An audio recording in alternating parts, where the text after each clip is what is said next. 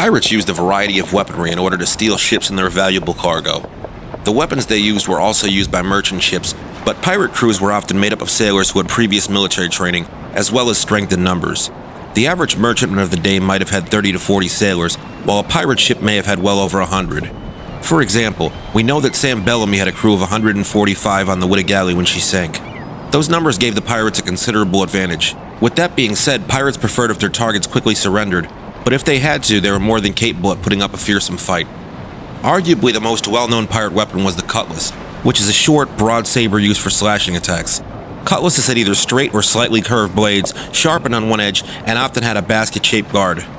These weapons were very popular during the golden age of piracy, and extremely common on a ship. They were heavy enough to hack through lines, canvas, wood, as well as a person, and also short so they could be used in close quarters during a boarding. Another huge advantage was the ease of use. Cutlasses required much less training than other swords of the day, and the thicker, heavier blade could easily break a smaller sword. Even the hilt was employed as a weapon. It would have been similar to brass knuckles and could easily break a nose or knock a crewman's teeth out. Another common sword was the basket hilt sword. These swords were long and straight with a double-edged blade. It's widely believed Blackbeard was struck down by a sailor brandishing a basket hilt sword during the battle with Lieutenant Maynard. In addition to a sword, most all pirates would have carried some sort of knife for general day-to-day utility, as well as for combat. A common type was the gully, and it looked very similar to a modern kitchen knife. They were used with the hacking and slashing motion, and typically only had one side sharpened. Another type of blade commonly carried would have been the dagger. Daggers have edges on both sides of their blades, as well as hilts to protect the user's hand. In combat, they were designed to be thrust into their opponent. There were also types of daggers called parrying daggers or blade breakers that were designed to break an opponent's blade.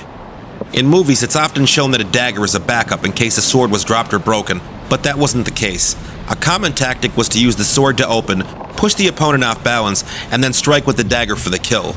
Another Hollywood myth is that two men would lock blades inches apart from one another. If they ever got that close, it's almost certain that a dagger would have been thrust in to quickly end the fight.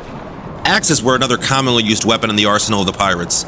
The boarding axe was a long-handled axe and was primarily used as a tool for cutting lines or knocking down doors. When a ship was being boarded, grappling hooks would be thrown across to pull the two ships together, and the axe was the most effective way to cut the lines, as well as the people trying to get onto the ship. The weight of an axe could easily kill a man, and the small size would make it ideal for close-quarters combat. This is the first video in a series about the various weapons pirates employed, and more information will be coming. But if you have any questions or ideas for future videos, please leave a comment below. If you're enjoying these videos, please like, subscribe, and hit that little bell to turn on notifications. That helps a lot with getting these videos suggested by YouTube to other people that may like them. We also have links to our PayPal and Patreon below, and if you can help out, that's really appreciated.